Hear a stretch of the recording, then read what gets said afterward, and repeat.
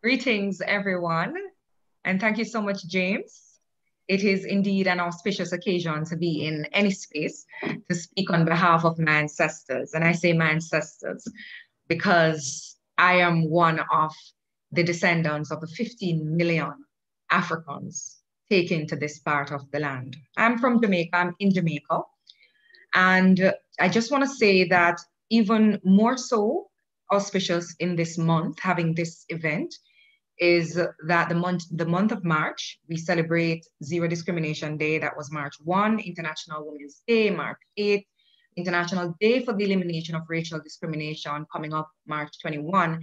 And most fitting for this discussion, the International Day for the Remembrance of the Victims of Slavery and the Transatlantic Slave Trade, that is March 25th. I want to use this opportunity also to extend thanks to the Association of Former British Colonies for utilizing your platforms to ventilate these issues, important issues affecting the population left on these islands, formerly owned and now operated through constitutional monarchy style governance by the colonial powers. My role is to speak to the clear case for reparative justice for the victims, descendants of the transatlantic slave trade and indigenous peoples of the Caribbean and their descendants. And I am saying that because we do not always seem to recognize the indigenous people of the Caribbean and their descendants, given the distorted views of history, the genocidal conditions, but they are still alive in Dominicas and other countries, and they must be recognized, and reparative justice must also be sought for them.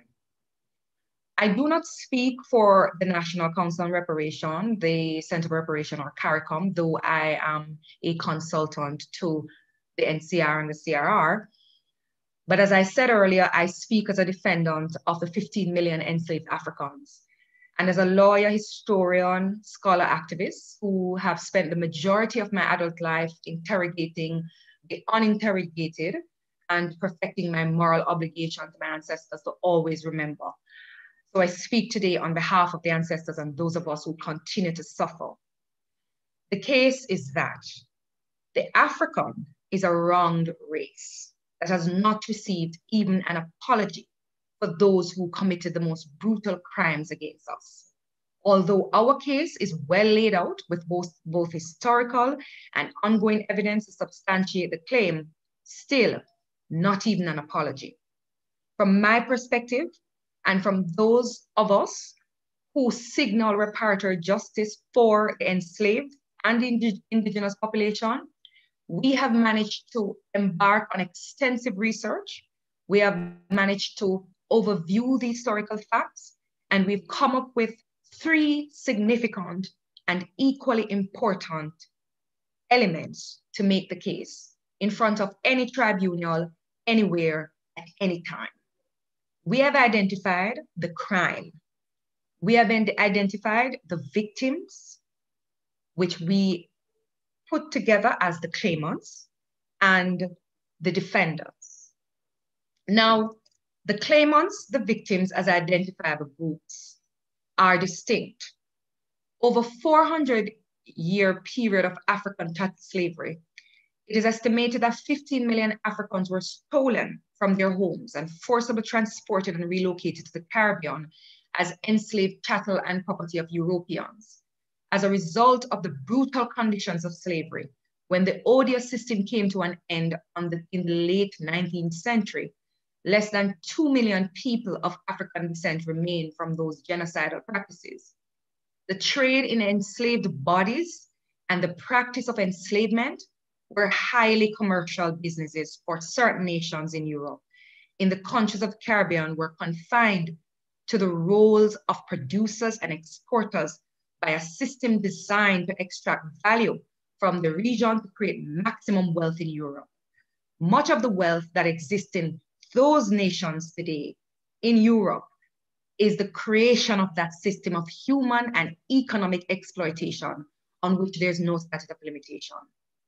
Also, as a result of European conquest and colonization, the indigenous people within the member states of CARICOM have been subjected to forced migration within country and across region, to brutal work condition and genocide. Indigenous peoples were brutalized. The facts show and killed.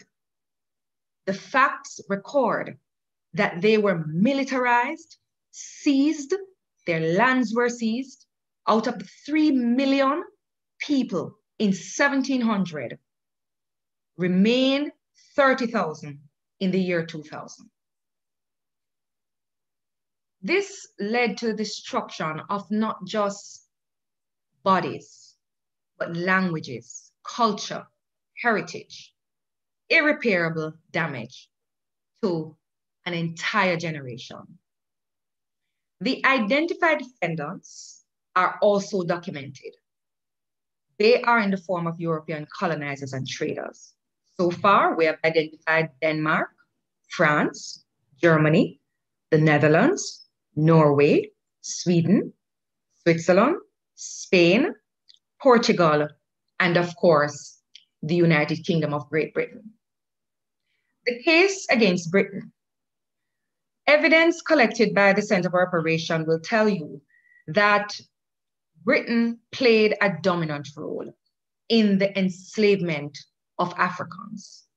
The brutal nature of the great tragedy and the demographic disaster that was plantation slavery was a feature of Britain's livelihood.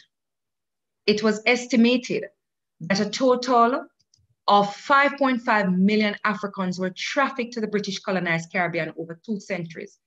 But by the time 1834 came around, just 800 remained. It spoke to the brutal conditions on Britain plantation, the lack of treating enslaved population as humans.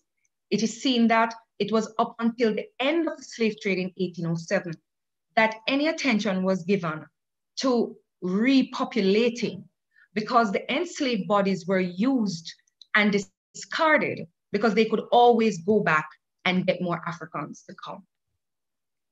In case study in Jamaica, it is seen that Jamaica was under British rule for 183 years of enslavement from 1655 to 1838. Thereafter, 1962 as a colony of Britain, and to the present as the constitutional head of state. Between 1750 and 1807, when the trade in enslaved people were abolished, Britain dominated the buying and selling of enslaved people to the Americas. Persons were seized from different parts of Africa and transported against their will for sale to settlers to work on plantations in enslavement, deprived of their dignity like any other piece of machinery of the agricultural industry and operated by the planters. The estimated 1.5 million who arrived in Jamaica were dispersed to plantations throughout the island in enslavement, undiscriminating on origin, status, culture, and language. As strangers to each other, they worked side by side for the economic benefit of the planters in Jamaica and in Britain. Now, their enslavement under British rule lasted, as I said, for 183 difficult years, working without compensation or compassion, without hope or relief from their misery until death or by manumission by an act of the UK Parliament.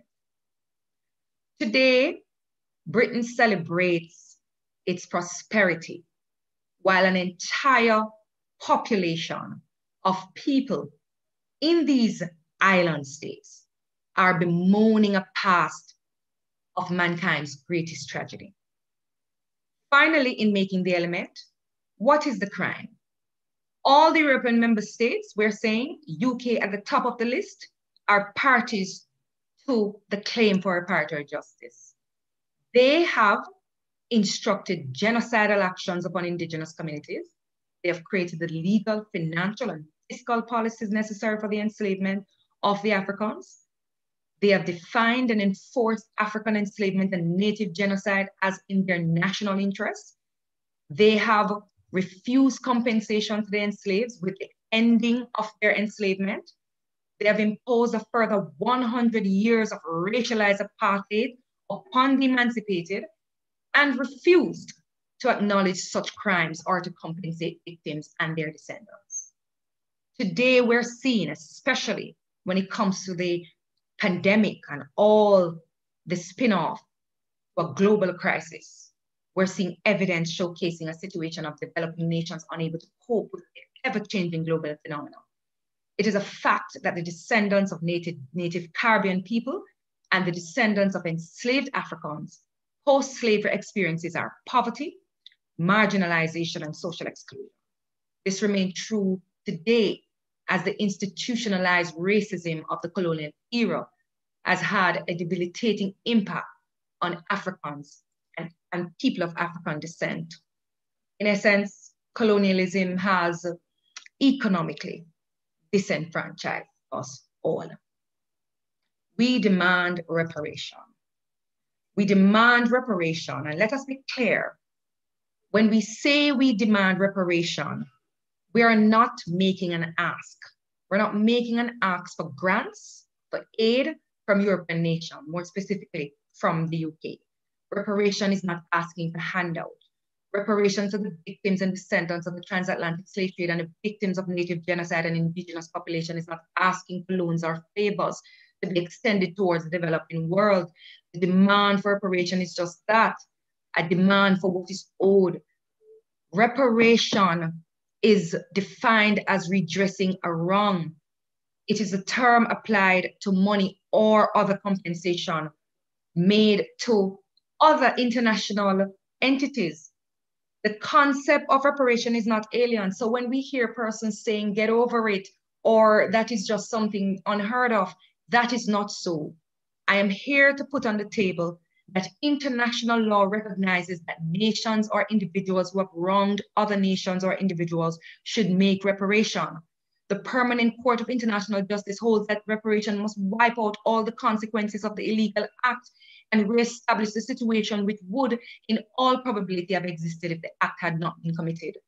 The World Conference Against Racism, Racial Inequality, Discrimination, Xenophobia, and Related Intolerance in September 2011 declared that slavery and the slave trade are crime against humanity and should have always been. So especially the transatlantic slave trade. And finally, let me put forward that the concept of reparation was never alien to Britain, the US, or the European thinking, but it shows up when we speak about Africans. We speak about what is due to us. It shows up that racism is still alive and well. Who dare the Black people to want to seek repair? But there, on the other hand, Germany paid Israel an estimated $60 billion for the exigencies of the Holocaust in Nazi Germany. Nobody objected to that.